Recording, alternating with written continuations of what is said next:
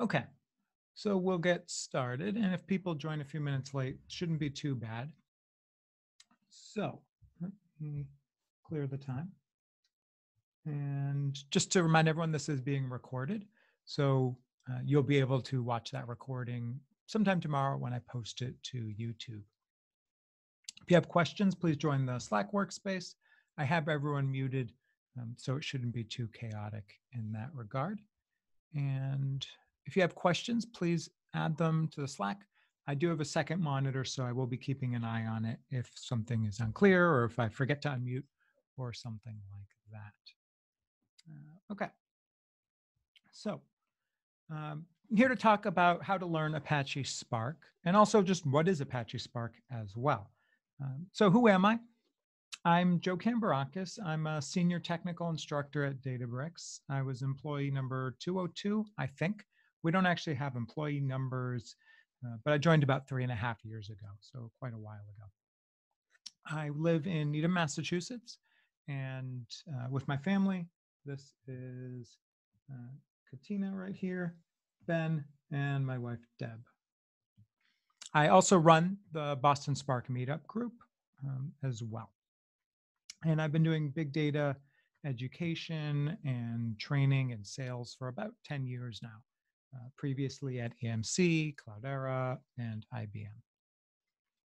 If anyone has any questions about my background, feel free to ask on the Slack channel. I don't know what kind of questions there would be, but I also have LinkedIn.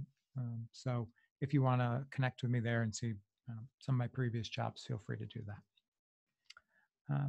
If you do want to speak at a future meetup or be a sponsor, then please get in touch with me or Tom McGovern, the other organizer. And again, the Slack channel is the best place to reach us there. It's a little bit odd now without in-person meetups, but we've done a virtual one previously. We'll probably do another one sometime soon as well. You don't really need to do much to sponsor a virtual one. Just being a speaker is probably a little bit easier. But we've had some really great sponsors in the past, such as IBM and Databricks and McGraw-Hill,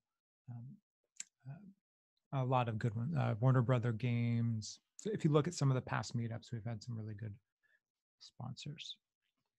All right, so I'll begin with a Spark overview. Then I'll talk about some resources for learning Spark, and then I'll show you how to create a notebook, create a cluster, and navigate a free learning resource that Databricks has put out. But first, we'll begin with an overview. So Apache Spark is an analytics processing engine, and it's really good for big data. You can do small data, and we'll see some examples later where we don't have gigantic petabyte data sets, but it's really meant for large-scale data analytics. It is definitely the biggest and most contributed to open source project for things such as data processing. And the technology was created by the founders of Databricks as part of their PhD. And you can find, if you want like the white papers and things like that, the RDD white paper is very, very good. And you can find it online or just ping me or I can add it to the Slack channel. So why use Spark? So we saw even before, it's open source. So that's always a good sign. There's no billing or licensing associated with using it. It's also fast, so extremely, extremely fast. Has done lots of benchmarking with sorting data and those kinds of things. It's fairly easy to use, and this is a little bit subjective. So some people might think it's hard, some people might think it's easy, but I think overall, compared certainly to a lot of the tools that came before it, such as Pig or Hive or MapReduce, very, very easy to use in that regard. And it actually provides a nice unified API. So you get some flexibility on languages, and we'll see that in a moment as well. Again, if you have any questions, feel free to add them to the Slack workspace, and I'll answer them as we go. So the main thing with Spark is the design is meant to be easy. So there are really two big parts to that easy. One is that your code should be very flexible and easy to read. And then the other part should be that it's very high level. We'll talk about the code part first. So part of being flexible is you could write SQL code and just SQL, or you can use a data frame API with things like Python and Scala. It also should be fairly simple to also do streaming. You don't have to do streaming, but it's another API. And the alternative to this is if you do things in batch. So this would be batch. So reading one file, reading one directory, and processing it. Where streaming is going to be continuously reading and processing, reading and processing. And then you can also use it for machine learning as well. So roughly the same API for doing 3 different things: batch processing, streaming, and building machine learning models. The other part of easy is lots of different languages. So you could use R or SQL or Python or Scala or Java. You don't need to learn a domain-specific language or a purpose-built language. And there's actually another API for Spark that's .NET that Microsoft has created. So if these 5 language choices aren't enough, there's yet another one. That said, Python is the most popular by quite a big margin. But there are a lot of SQL and Scala and Java and R users as well. So you don't have to learn a specific language or tool. You can keep using the language you're already familiar with, such as Python or Scala. So another part of easy to use. So the other part is that it's going to handle a lot of the processing and under the hood kinds of things for you. So you think at a high level with this idea of a Spark application, and maybe it's something like select star from a table. And what Spark will do is take your high level logic, then break it up into smaller jobs. And then those jobs, it'll break up into stages. And the stages will break up to the lowest level to a task. And this task is going to map to one core. So if you have a machine with 64 cores, you can do 64 tasks at once. So core is, you can think of the hardware, and task is the software. And Spark will do this for you. You just think high level, it'll break it up into jobs and stages and tasks.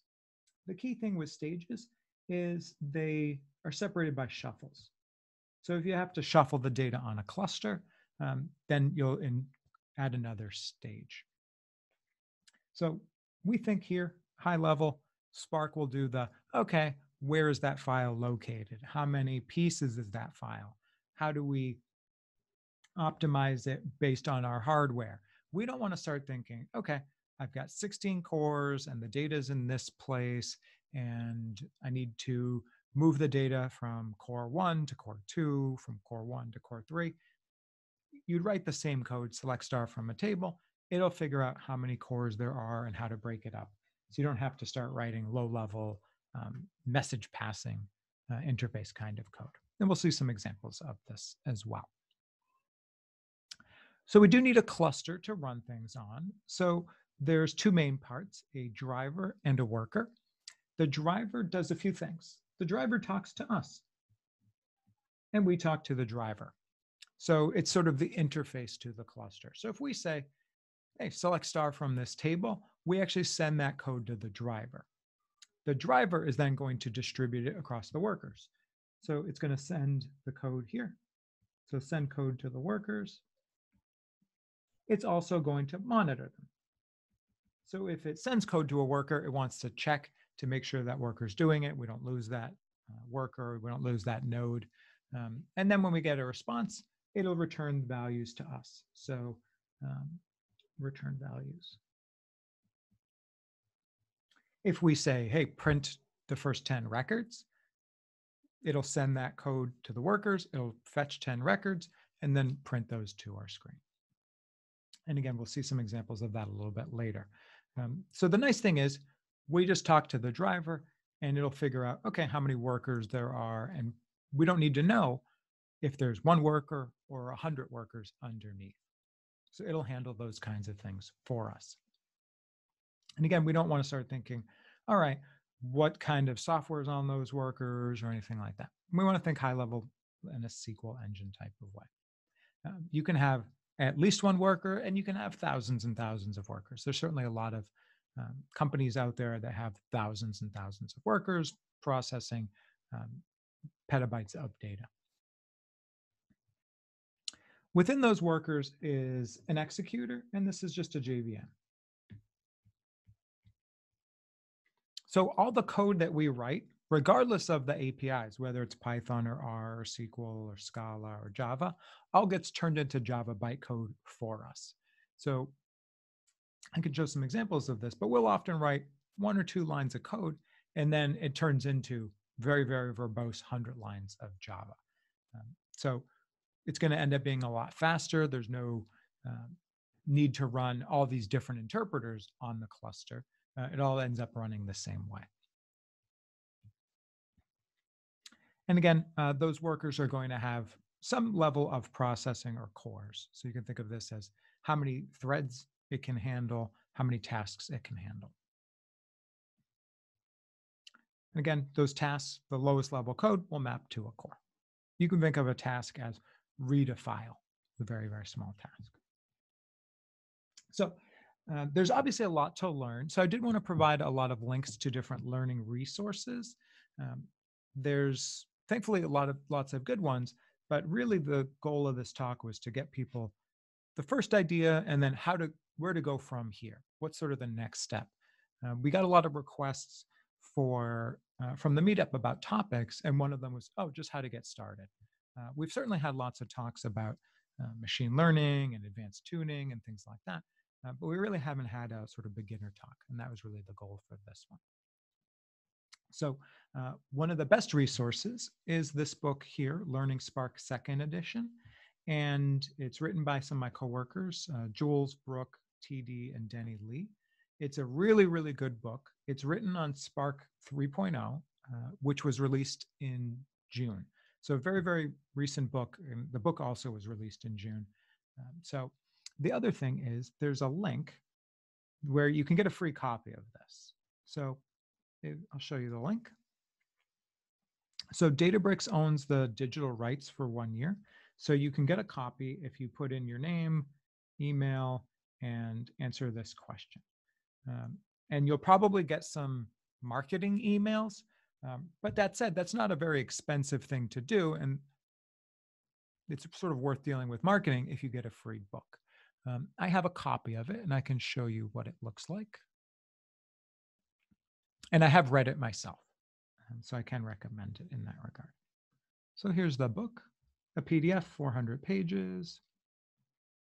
And it's got a lot of really nice code examples in it. There's some notes. There's an introduction, but it covers things like optimization, streaming, data frames. There's also machine learning examples, data lake examples. There's also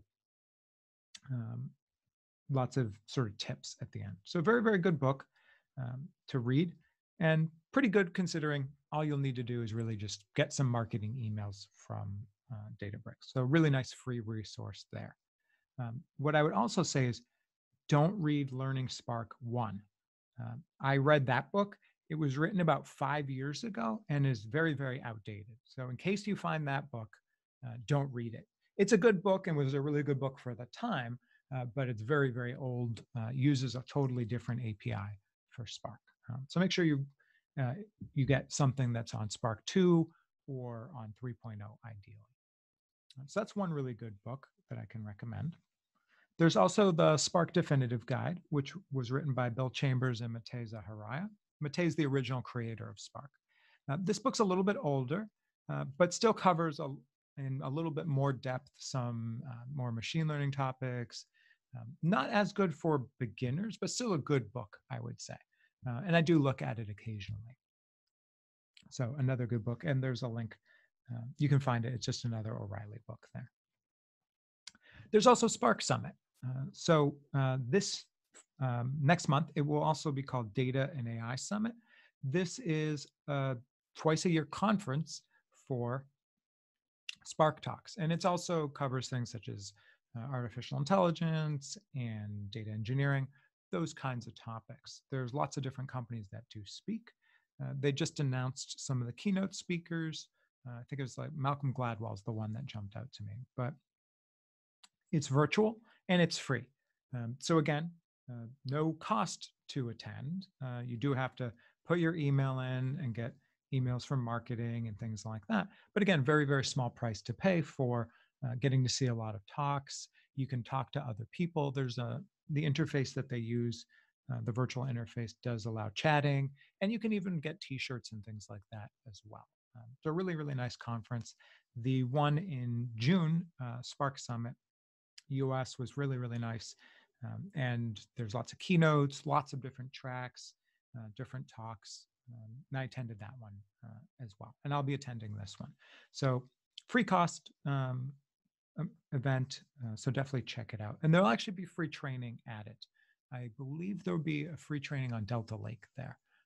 So definitely check out the webpage for that. So another really good learning resource. Now, what about previous Spark Summits that obviously we can't go back to June and attend those? So one thing that Databricks does is all the talks do get put online. So there's a link to the talk here, or to this webpage, but basically there's over 1,700 different talks about different Spark topics. You can filter by speaker, you can filter by category, you can look at the particular event, but this is one about what are the new Spark 3.0 features, for example. So all the videos and talks do get archived. There's no fee to access them or anything like that.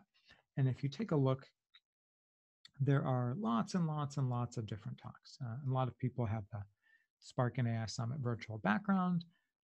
I can't say I've seen every single one of the 1,700 talks, but I've worked with some of these companies such as Privacera, and they're really great. Dean is really good.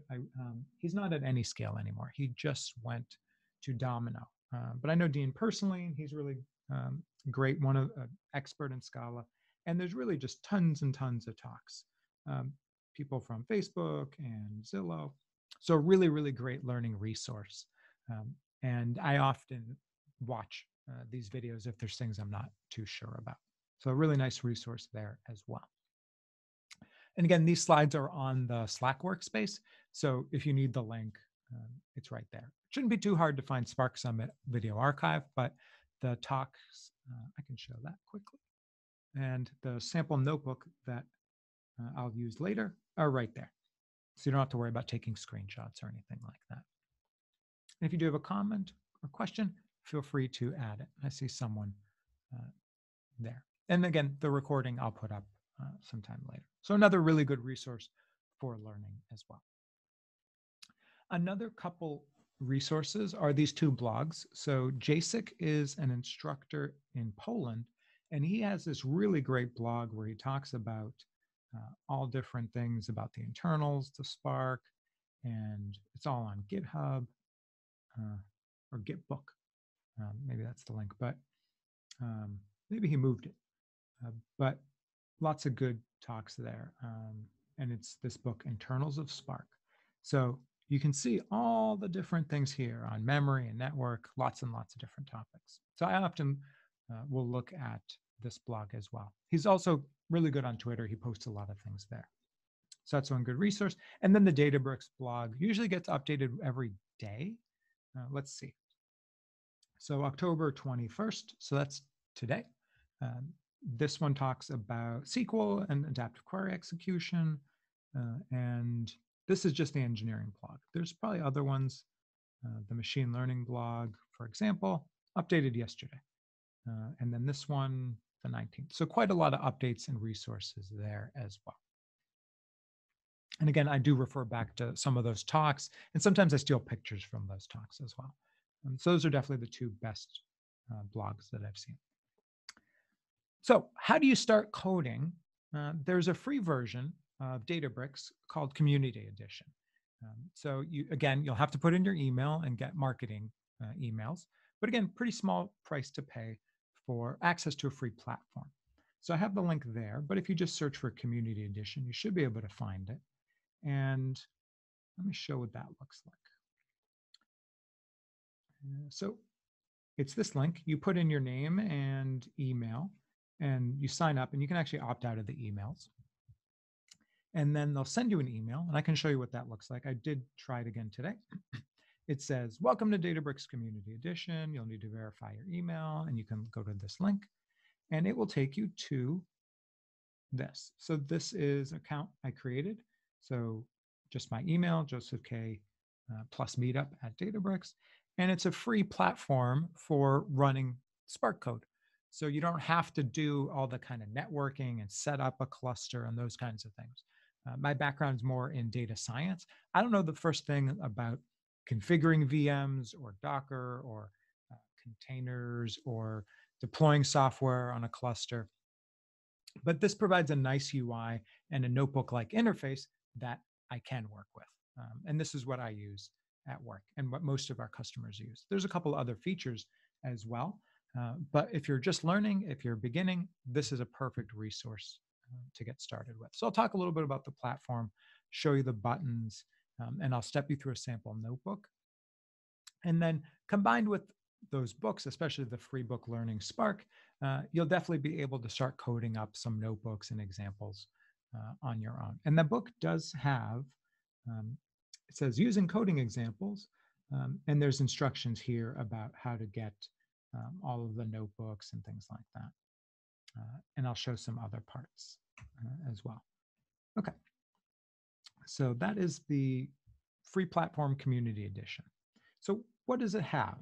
On the left, we have a few buttons. So there's a landing page button here, and that takes you to just this landing page. It says, welcome to Databricks.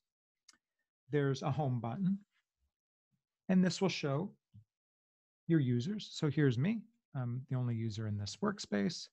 There's my email, and then I have a sample notebook. And you can do things like export your work so you're not tied into the platform. You can create notebooks and folders and libraries. You can import notebooks. So that notebook that I shared on the Slack workspace, you can import and try in your own. And you can also get it out of the platform. This button here is just for workspace, which is just right here. Not the most useful button, especially since you can sort of access it from home. Then any recent notebooks will show up here. If you create a database, it'll show up in this data button. And there's a way to create a cluster. So I'll walk you through creating a cluster. And again, the ideas behind Spark are to make things easy. So we tried to make creating a cluster fairly easy. So there's a blue button here for create cluster. And I got to give it a name. So I'll call it Meetup. Then you pick what version of Databricks you want to use. So it looks like there's 7.4 beta and 7.3, and one with GPUs and one for machine learning. So lots of different versions here. It's important to use Spark 3 since that's the newest release. And I'll just pick the 7.3 long-term support version. The not huge differences version to version, at least with the major releases. And then all you really need to do after that is click Create Cluster. It'll take a few moments to spin up this cluster, but we now have some cloud resources to run the code in our notebooks. In the cluster, you can see, all right, what notebooks are attached, what libraries have we attached, the event log. Well, so far only creating. There's a user interface, which isn't there yet. There's driver logs, but again, we haven't run anything. There's metrics. Again, still hasn't started, so no metrics yet. We can't schedule any jobs since it is the free version, and it's not really what you'd be doing as a beginner either. But what we can do is look back at our homepage, and we see there's ways to create a new notebook or create a table. We've already created a new cluster. There's also ways to create MLflow experiments and links to documentation. And the documentation is actually really important, and I'll show that in a moment as well. So we can create a new notebook, and you have to give it a name. So I'll call it Meetup Example. You pick a language, so you can pick Python, Scala, SQL, or R. I'll just pick Python, and then what cluster we want to attach it to. So I'll attach it to the one I just created. And it looks like it's green, so it is available. And now I can start writing some code. So I can do Python code, x equals 10. And then it's a cell-based notebook interface. So if you're familiar with Jupyter, very, very similar to Jupyter. So I can create a variable, and then I can run the cell. There's other buttons up here. There is the clusters. So only one attached cluster. I can make a new notebook. I can copy or rename or move or delete the notebook or export it in all different kinds of formats. I can cut cells or add cells. I can make a dashboard. There's a run all button. I can clear things. There's hotkeys, and I don't really know any of the hotkeys. There's ways to publish the notebook. You can add in comments. If you're running experiments with MLflow, that's there. The notebooks do save automatically. So if you click on this little time icon, it'll show you the notebooks versions. So we can add new cells. If you hover over the middle, there's a little plus button. But when you run code, like creating this variable here, it tells you how long it took, who ran it, what time, and on what cluster. So there is a little bit of sort of meta notebook information. So really great sort of notebook interface for running Spark code or even just plain Python code. I've heard some examples of people using this just to write Python code. So if you don't want to install Python locally, which is usually a big headache, you can use this to just run Python code or SQL code or Scala code as well. So a really great free tool there. So that's Community Edition. And the other thing is you do want to have the Spark documentation open as well so that you can follow along and refer back to it. And this is something that I do even though I've been using Spark for about 5 years now. So I have that link open right here. In this case, the Spark SQL, sorry, the Python documentation. So you can see there's lots of it here, but you can also search for things as well. The last thing I want to show is how to load in a notebook. So I did share that sample notebook. I'll show you how to load it in, and I'll take a couple pictures, and then I'll walk through that sample notebook, and that should act as a really good starting point for running the notebooks and practicing. So you'll click Home, then the arrow, and Import. So let me draw a couple boxes here. Home, arrow, import, and import. So that's going to be the first step. So if we click import, we then have this user interface. So we can drag and drop a file, we could use a URL, and we have lots of different file formats that we can upload. DBC just stands for Databricks Cloud, and it's really just a zip. You can also just load in source files like Scala, Python, SQL, R Markdown, IPython. So I'm going to take that sample notebook that I shared on the Slack workspace. I'm just going to drag and drop it in. And then I get a green check. Let me write.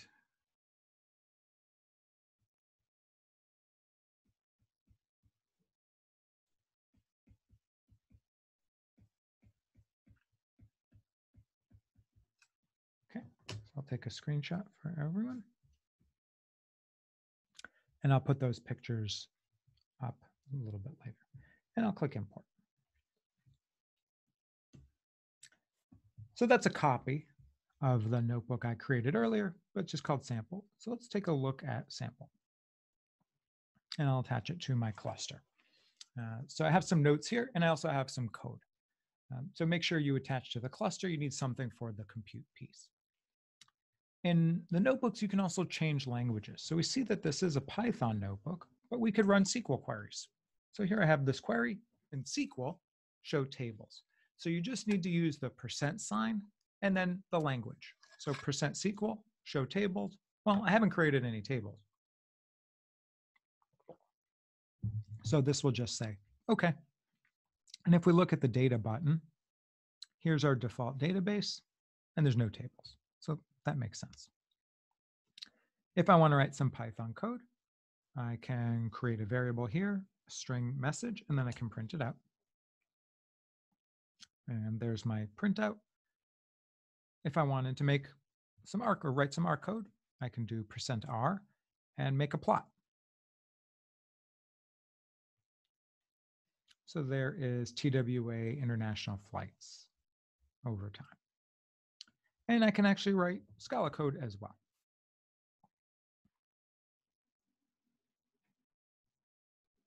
And here we have this message. Spark is written originally in Scala. Another really important notebook command is whos. And whos will show you all the variables that are in the notebook. So if we look, we see there's some utilities and that message variable we created earlier. And the most important one is this Spark session object. So it's pre-created for us, and it's how you tell the language you're using, whether it's Python or Scala, hey, stop being Python or Scala, start being distributed Spark code. So we can see that it's a Spark session object if we print it out, and we see, yep, it's definitely a Spark session object. But what is that? So if we look at our documentation and search for Spark session,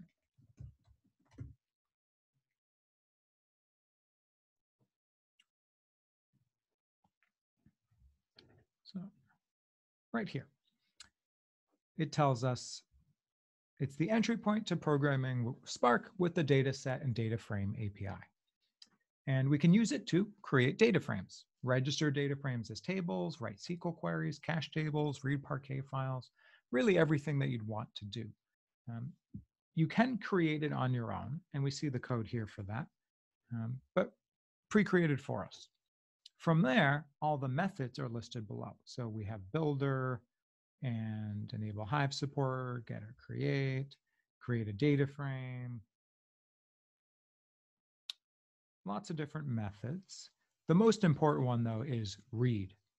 And read returns a data frame reader. And let's see what data frame reader does. It loads in a data frame from an external storage system, like a file system. So we could do CSV.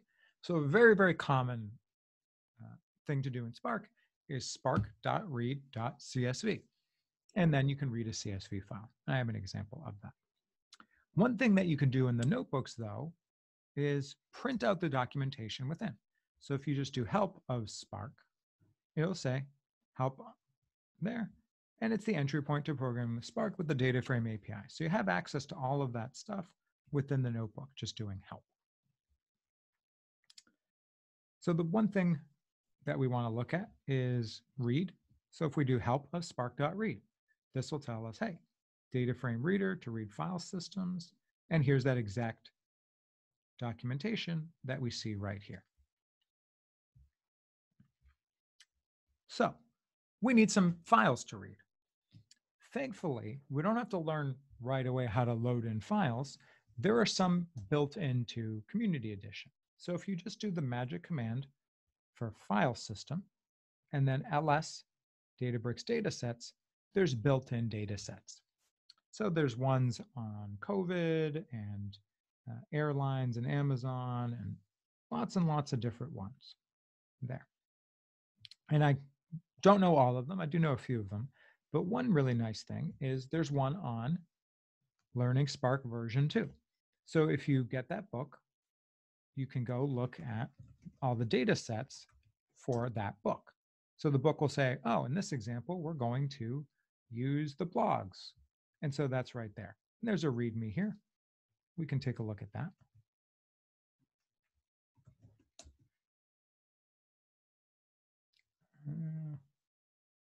Yeah, there's a lot of stuff here. Let's try this one. FS, and we can do a head of a file. And it tells us Spark is a unified engine for large-scale processing.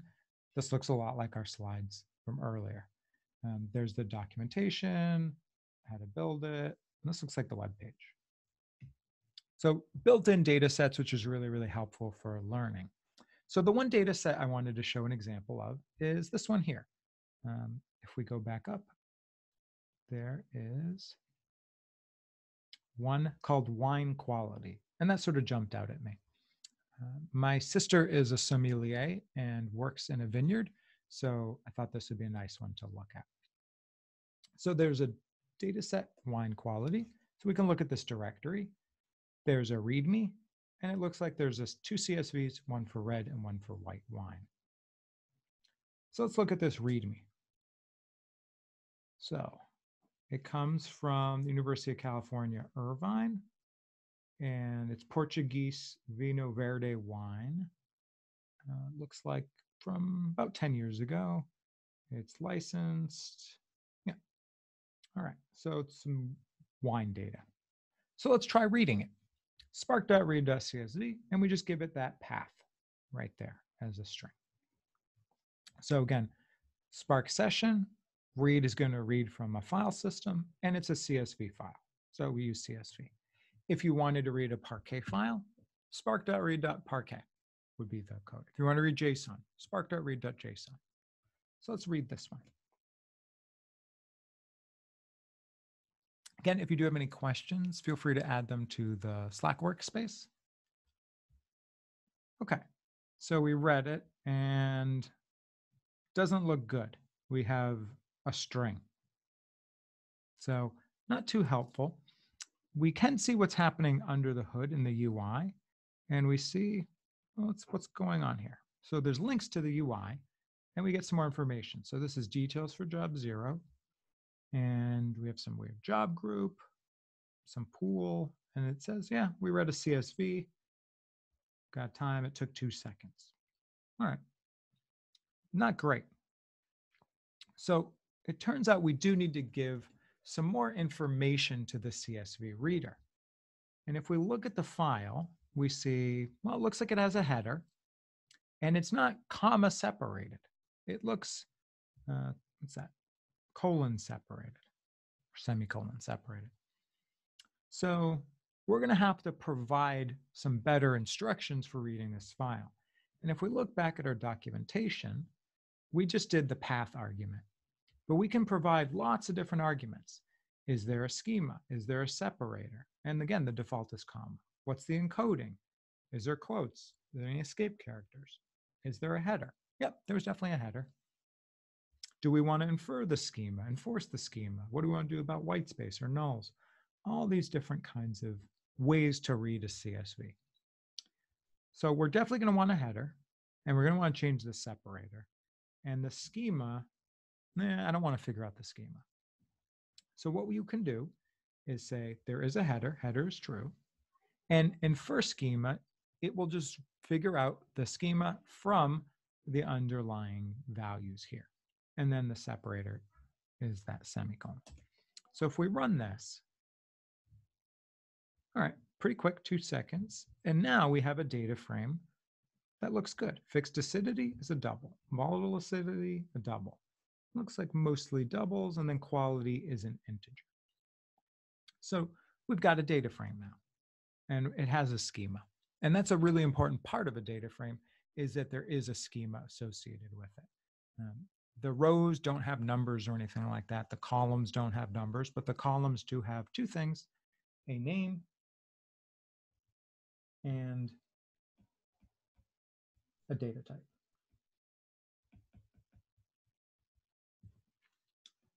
So now that we have this data frame, what can we do with it? Well, we could print it out. There's a command called shout that just prints out the data frame. And there we see there's our header and the values, kind of like a terminal output and not very good. There's a better way to do this. There's a function called display. And display is going to do an HTML printout of it. So there we see, all right, this looks a little easier to read. I can scroll over. There's different alcohol levels and quality, different values in this data set. We can get summary statistics by just doing summary on the data, and then we can print them out with display. So let's see what those summary statistics are. Okay, fixed acidity, there's about 1,600 values. This is the mean, the standard deviation, the min, the quartiles. Apparently 1 is very acidic there with 15.9% acidity. And then we can see some are very sugary or sweet, and well, maybe alcohol, 15% is pretty high, and then the min of 8.4%. So how do you know what you can do with a data frame? So if we go back to our documentation, we say, okay, here's the link for data frame. And a data frame is a distributed collection of rows grouped into columns. Then all the data frame methods are listed: aggregate, alias, approximate quantile. The one I did earlier was show. So if we scroll all the way down, we'll find show and summary. But there's quite a few of them. Okay, here's show. Prints the first n rows, 20 rows. Summary. Subtract summary, compute statistics. So almost all the operations are going to be listed here, and they're pretty cleanly named. If you need to do a filter, it's called filter. If you need to do a sort, it's called sort. Order by is order by. Underneath Spark is a SQL engine. So if you can think in terms of SQL, then you're already about halfway there. You can do group by, sorting, filtering, add new columns, select, drop, join. All of those are built-in methods. So, do you need to keep running the same chunk of code? No, you can and what's more common is to just create a data frame, in this case df, that's the result of that read. So here's df, we see it's a PySpark data frame, and that's our schema. We can also, there is tab completion, so if we do df.tab, then we'll see all those different methods. So if we want, let's say first, for example, and we don't know what first does, we can use help again. And help will tell us, okay, on first, and the row can be accessible. Not too much, it returns a row there. So let's run this with, if we just do we do need to finish our brackets. So here is the help on first, turns the first row. Not too interesting. So let's run it again, df.first. There's our first row, fixed acidity, and so on. We can also print out that data frame, just like we did above, and we could do show on it. Well, what if we want to write SQL? If you're more comfortable with SQL, we can turn it into a temp view. There's a method, just create temp view, and you give it a name. And now, if we do show tables, here's our temp table, red wine, and it's temporary. Then we can write SQL. Select star from red wine. There's our table. If we want to do a filter, if you don't like very alcoholic wines, so select star from red wine where alcohol is less than 12. There's our results. Let's check the alcohol column, make sure it worked. Yeah, 11.9, so just under 12. And you can actually write the same exact thing using the data frame API. So df.where alcohol is less than 12. And this will actually give us the same result. And under the hood, there's that Java execution engine, and it actually turns it into the same code. So if you want to ever see what is it doing underneath, well, you can do, let me grab this. Just like in SQL, you can get an explain plan. So there's explain, and you can do mode is code gen.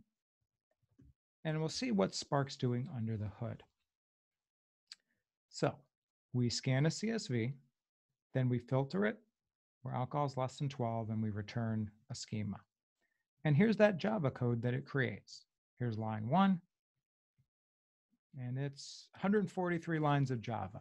And all we did was spark.read.csv, where alcohol is less than 12.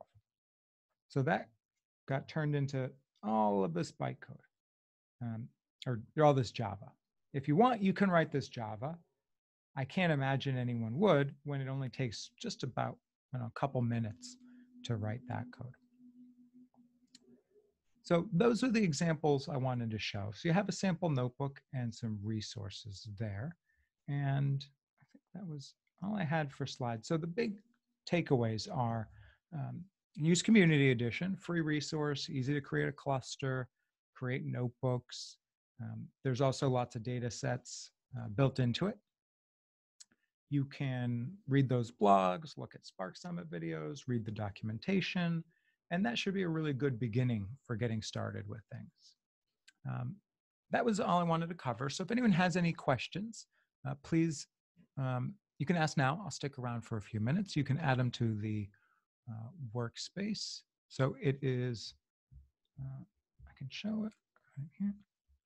So see if any come in. So this is the Boston Apache Spark user group Slack channel and the virtual meetup. So I posted the slides and that sample notebook there. And the slides do have links to all the books and community edition as well. And I'll upload those pictures I took on how to load in the notebook.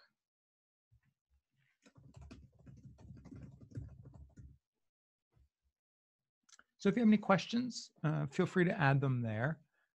I guess if you add them to the Zoom chat, it won't be too bad either. But I've muted people. Let's see, I'll unmute people. Let's see how this goes. So you now can unmute yourselves if you want to unmute and ask a question. I'll answer it as well. Otherwise, I will post a recording sometime tomorrow on YouTube, and I'll share the link with everyone. But let me know if you have any questions.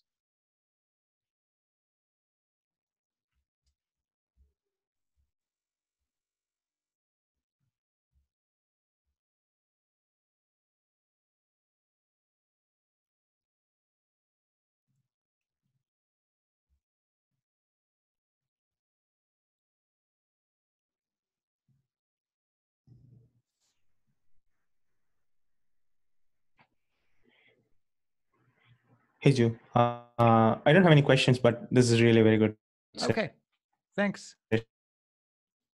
session, and thanks for. No problem.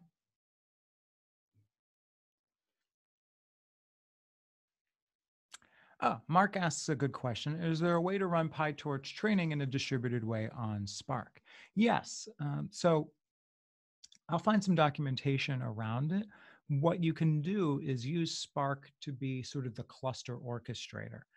You can certainly use it to clean and prepare all the data sets, but you can also use it to manage that kind of distributed workload. I'll definitely find some documentation on that.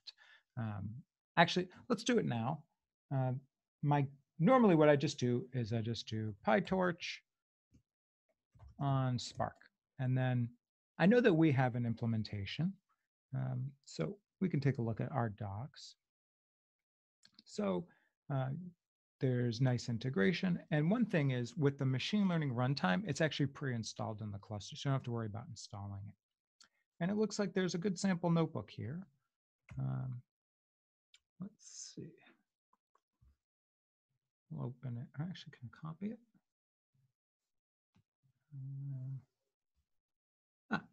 Let's copy it and import it. We'll see what happens. So import URL, that PyTorch notebook. Okay, so that looks pretty good. And let me share this link first before I forget.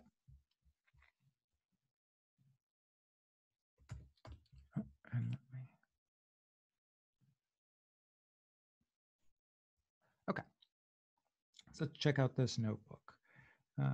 So let's see, there's some widgets. We're not going to use a GPU. Let's do that. Okay, let's attach.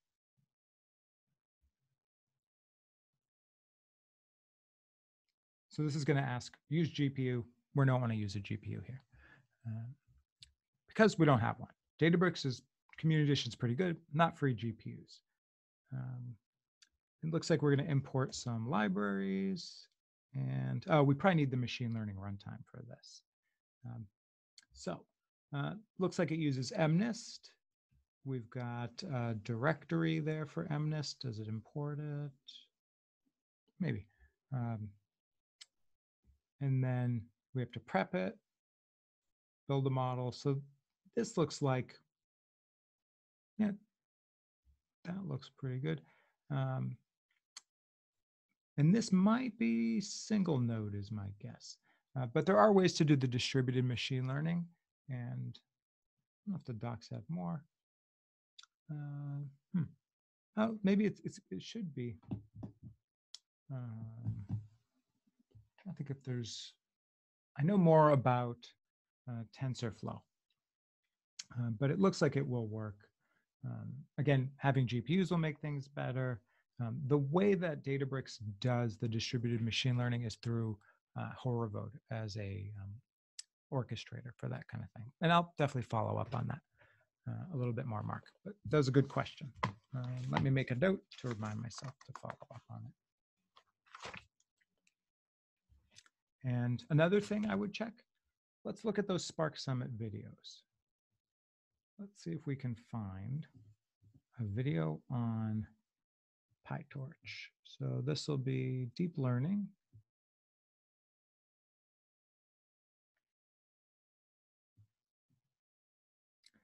Okay. PyTorch. Okay. So there is an example with PyTorch there. And there's me, yeah. So this might be a good talk. I'll share that link too. Okay.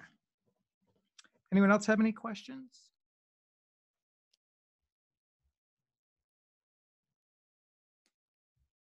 You're welcome to unmute if you like.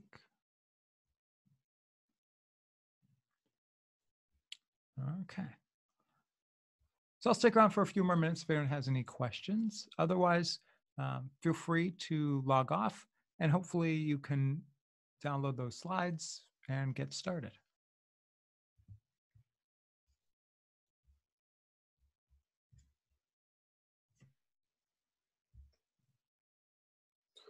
So just, Joseph, great talk, by the way. So just to follow up on the machine learning piece. So also for inference, it will actually, there's a way to run it on Databricks, and eventually it would just farm it out to, X number of, cluster VMs or cluster sections. So I can tell you more about how TensorFlow works because that's more of what I've used. Once you get into multiple nodes, you tell Horovode, okay, this is how many nodes I have. And it's not, I don't believe, it's been a little while since I looked at it, that it'll figure out how many nodes you have. But if you just say, okay, I have 6 nodes, and then you sort of pass that in as an additional training parameter. Okay. But yeah, for the model building, the inference and the model evaluation is pretty quick because that's just sort of a big substitution problem. But I'll find at least one other thing about it. But I know for sure that TensorFlow works. The big change that you would need to make is, this might know. When you create a cluster, so I can turn this one off. It's going to be a different image, but if you do the ML, we don't want GPU. But this one is going to have ML runtime. And there's good notes around it. I think they were hinted at.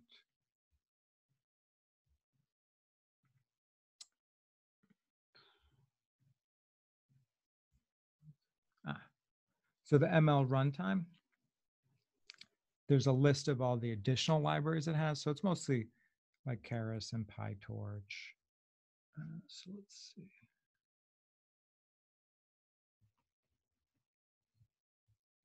So PyTorch 1.6, TensorFlow 2.3.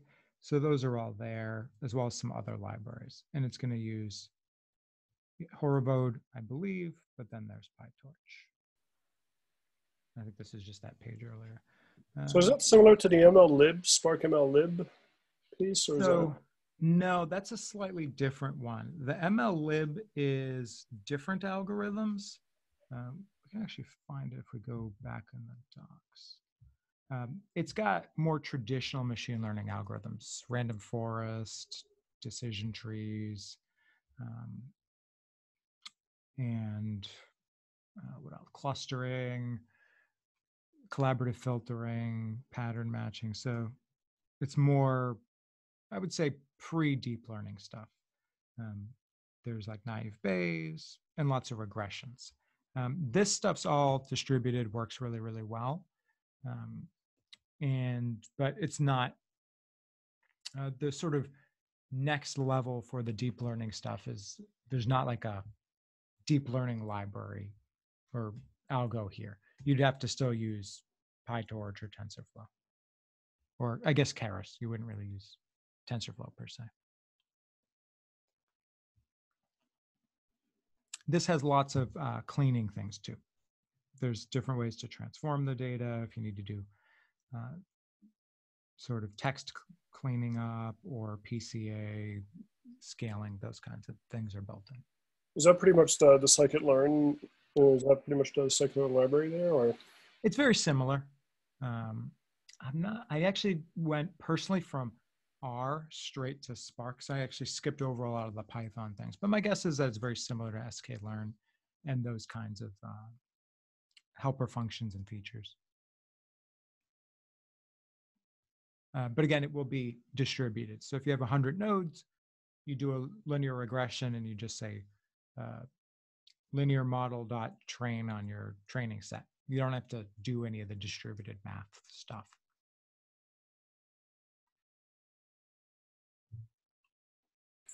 And the same for the PyTorch and TensorFlow, same thing, pretty much. Yeah, I think there's a couple things you need to tweak with Horovode, but it's pretty painless. And I'll try to find a better example of it. Trying to think if there's Petastorm, which I will read the Parquet files directly, and I know that's pretty widely used. I think that's also out of Uber. That project, Petastorm. Yeah.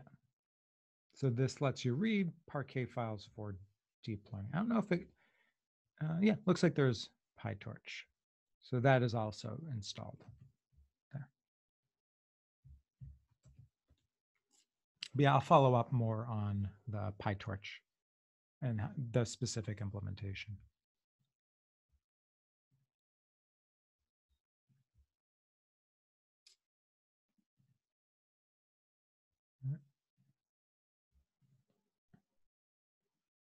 Anyone else have a question?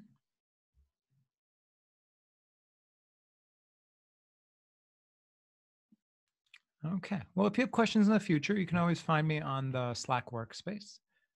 My email is josephk@Databricks. I think it's also in the Meetup page as well. All right, I'm gonna turn the recording off and stick around for a few more minutes if you do have any questions. Otherwise, thanks for attending and have a good night.